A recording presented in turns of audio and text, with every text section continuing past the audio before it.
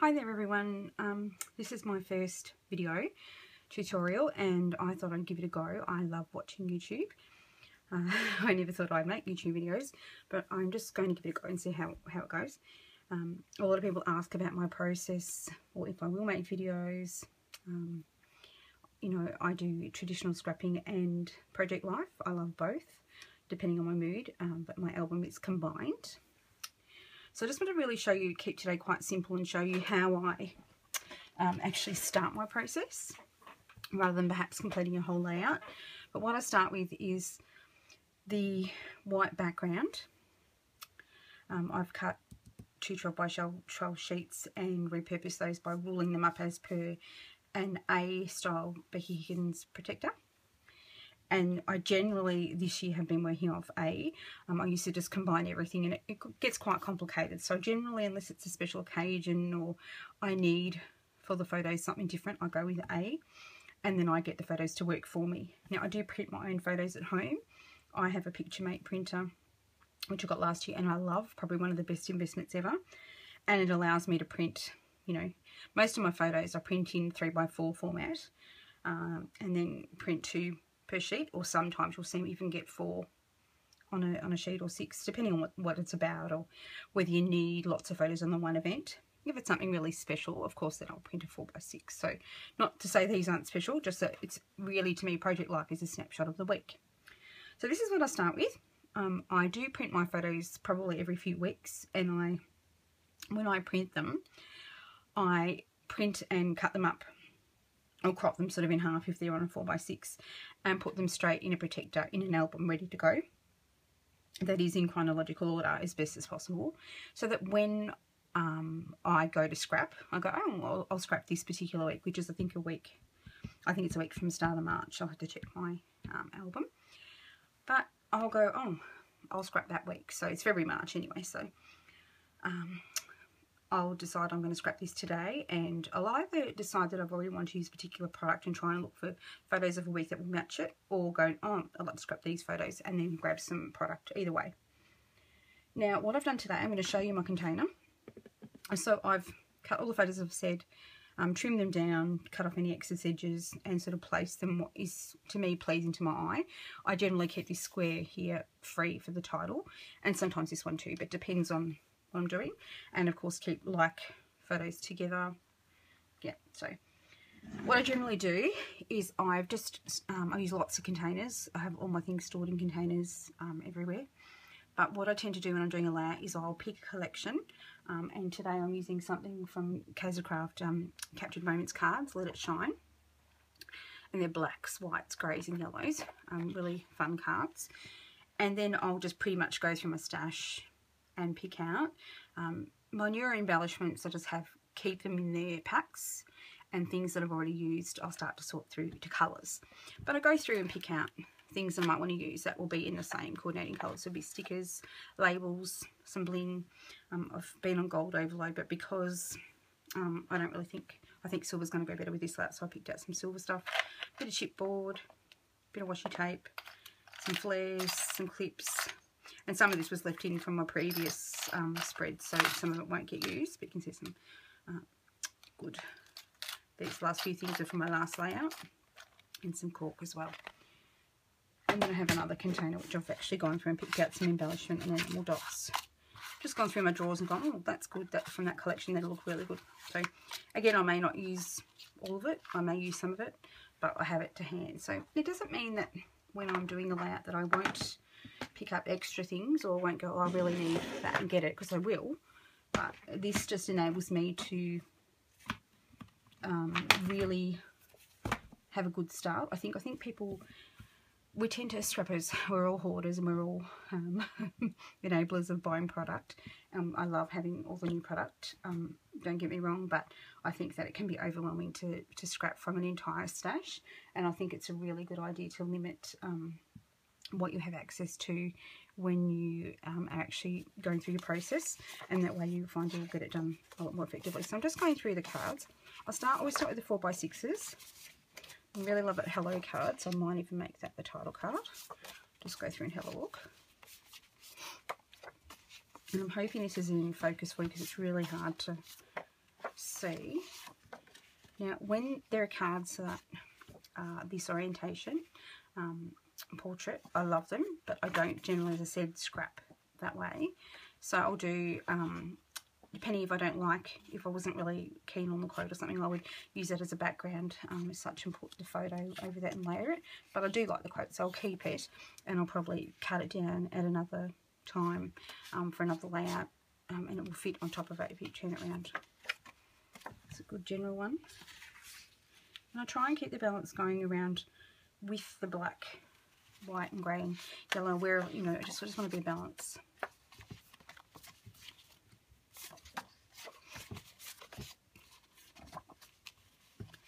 Really love that card, but it's not going to work on this layout. Will that just be happy? No, that yellow is really nice too. But notes would be good there too, so we'll see how we go with that one.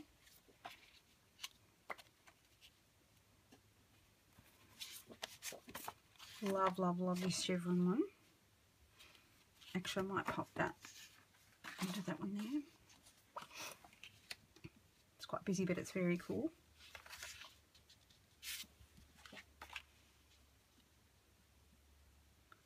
So what I'm saying about the yellow, I want the yellow in the lap, but I want it predominantly black, white and grey, and with some yellow. So I wouldn't have a yellow card, say, there and there or here and here, because it is a double spread and they will sit next to each other. I tend to spread them out a bit. And of course, because you get less of the 4x6s, I've been through them all already, so I'll probably pop this grey one in here.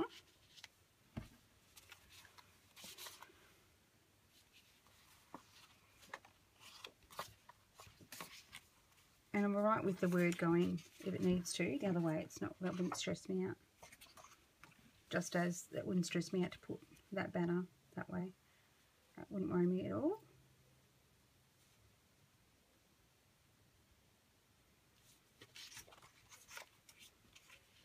But I do really like that, so we might go with that one.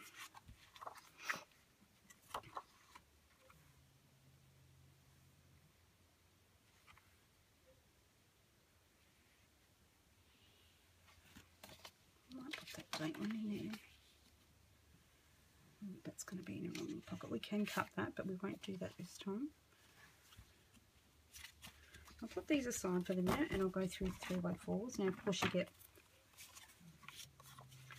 3 of everything in these packs, so I think I've sorted it down to 2 already, so I'll have a look.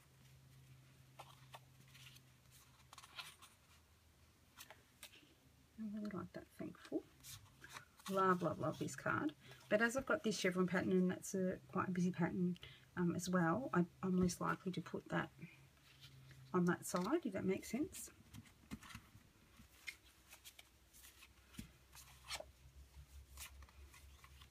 I'm sorry you can't see me sorting them, but I can't do everything in the shot, so say what, that's really cute, cool, I like that, say what.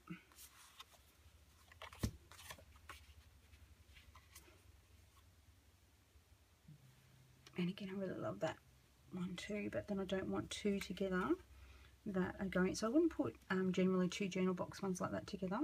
And then I could move this photo across, but because it's an outward facing photo, as in my son's facing outwards, it's really important to me not to have it to the edge. I don't think that's pleasing to the eye. A lot of people ask me, you know, how I create my pages the way I do, and they're some of the tips that I'm going to share with you. Enjoy the little things, love that. Love this heart too, so I'd like to fit that in somewhere. And this is what I want to show you as well, is that it's okay to use this as a backing card. It doesn't have to be the main feature. Or I could even cut that out and make that an embellishment. So we'll have a look at that. I'm Thankful. I need something. I'll keep that heart out because that's a possibility, that one.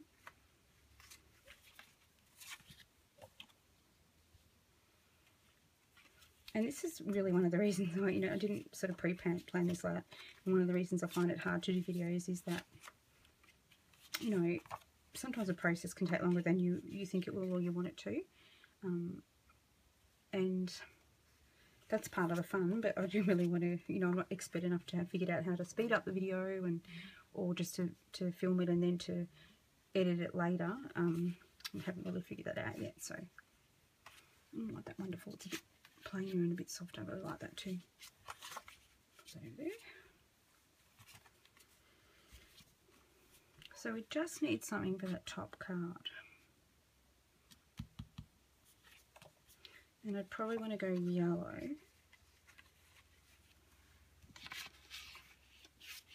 I don't want to cut any of that photo out though. So we'll see if we can squeeze it on there. I don't mind that, but I'm not sure. And I'm also not really sure about this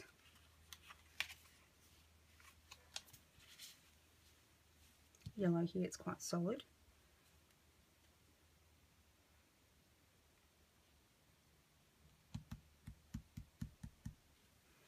I might try swapping those two around.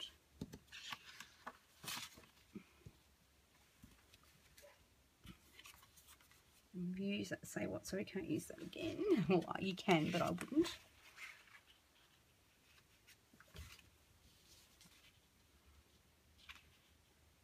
Somehow use that as a, it probably brightens up that otherwise really dark photos. That's probably a better option.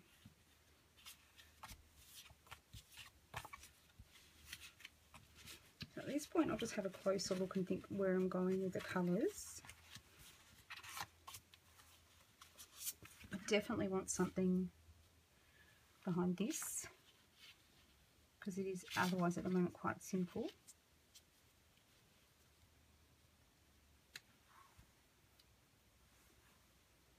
And I'll probably trim both the photo and the card down and get that to work. Still really want that heart as I keep getting it again. I just don't really want to cut any of that photo out if I can help it.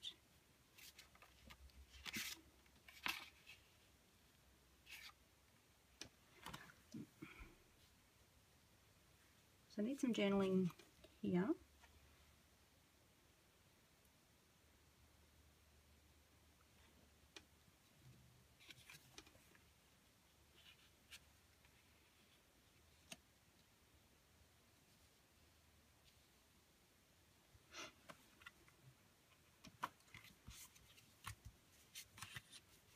I'll just go back through the, I'll stick it up when I looked at that one earlier. I'm going to have the date on it, and I'll still fit a bit of a story. With a label there, I think that will work. I've got a bit of yellow here and a bit of yellow here. I think I'm just going to swap that and that. I still really struggle with how intense and busy that particular card is, even though I really like it. Just find it's a little bit much. So as I say, it's all part of the process of deciding what you want where. I'm absolutely okay with moving stuff around.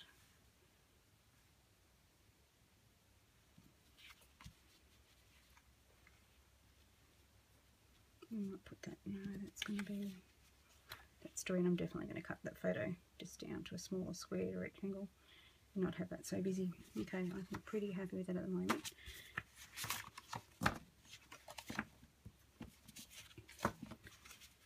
But as I stick each card down, I don't stress too much about if it's not right and I want to change it, I'll just go back and change it. I did want to show you with the heart as well, that I really wanted to keep in there. I just don't have a spot for it. If I can find it, it's okay to cut that out. So when I'm embellishing, if I don't find the right thing, I will just cut around this and stick it on. I'll just have a bit of the black around the edge so it's not too perfectly cut. So next I'll pull my embellishment tray over and just go what I think will work. That's really going to need some yellow on that particular photo. We'll have a look through what's here. Moments, love that. It'll go on there somewhere, probably there.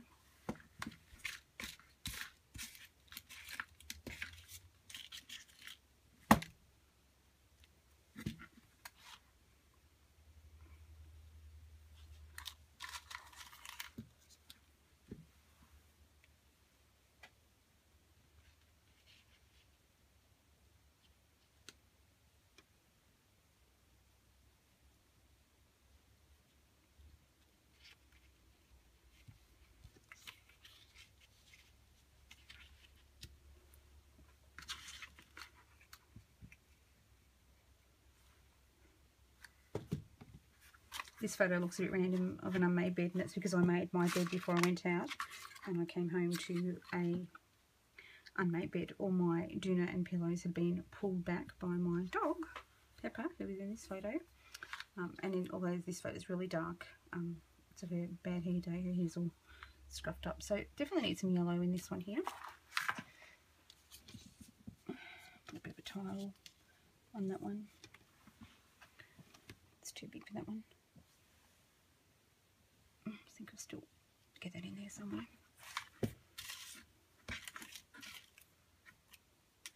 I actually found yellow was a really hard colour to, I didn't have many in my stash, which I thought was quite funny. It's not something, I don't have a lot of yellow.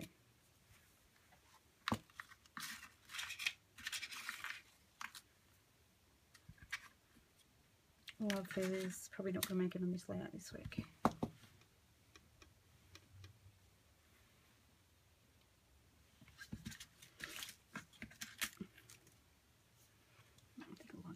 Better.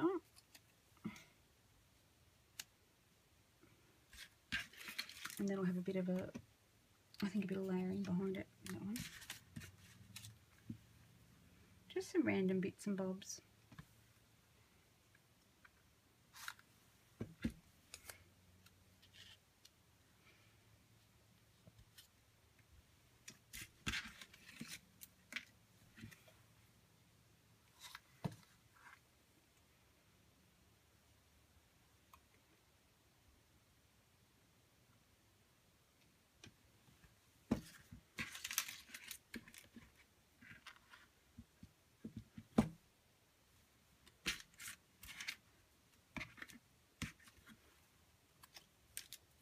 I love little tag tops. I think they're great at just, it's great to pop under a photo. Just to add a bit of something.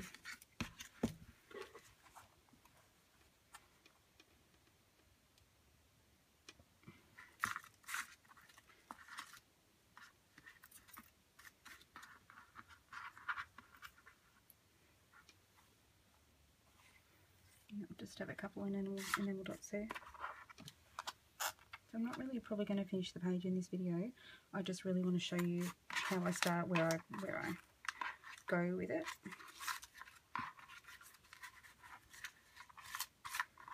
I'm not sure if there's anything else I really want to get in here.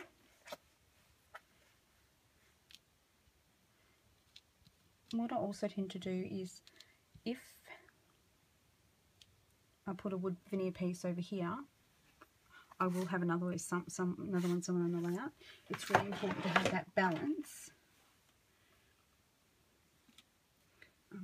throughout the layout.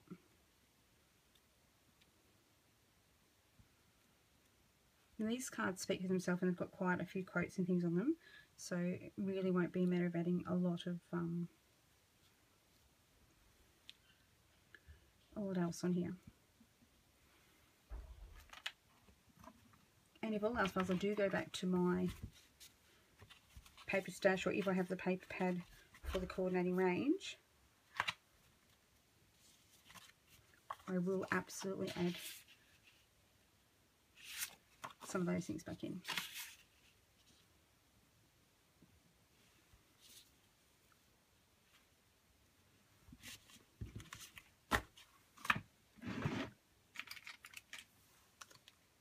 Love, love, love these. They were from my hip kit. I will cut that, and that will work for my journaling there. This one's funny because I did ask Doll was small. I said I probably won't find that will match anyway.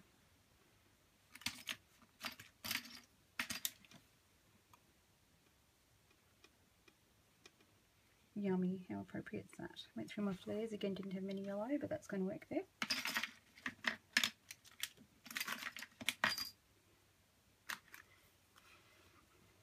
And when you can find nothing else, the ampersand always works well.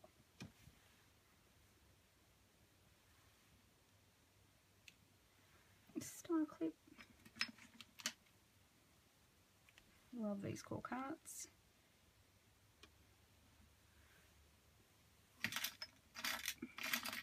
Sorry if that's noisy. Just going through. So a bit of my washi will probably make it in as well, just to go in with the taped in little bits, taping some corners, either that or the arrows. Definitely need some yellow up here. Might even get that in there. And a couple enamel dots will always make it. And these the bling, and things like the label stickers, whether it just be a Word document to give the layout a bit of balance, or a blank tag, and I'll do some journaling on it. Definitely big on journaling, but I'll fill these spots up first and anything else that doesn't fit. Sorry to be ruffling through packages. I hate it when I listen to videos and hear that. So paper clip. Again, where there's something dark, we might just sort of something like that. But I think I'll leave it there. That's really what I want to show you, just how I get to this stage. And then in other videos, my plan will be to do ones where I'm already at the stage of sort of having my cards and photos on the page and shown as chosen, and then I will go through and show you the embellishment process and sticking it down, because that's when you can change your mind and so on. Hope you enjoyed it. Thanks for watching.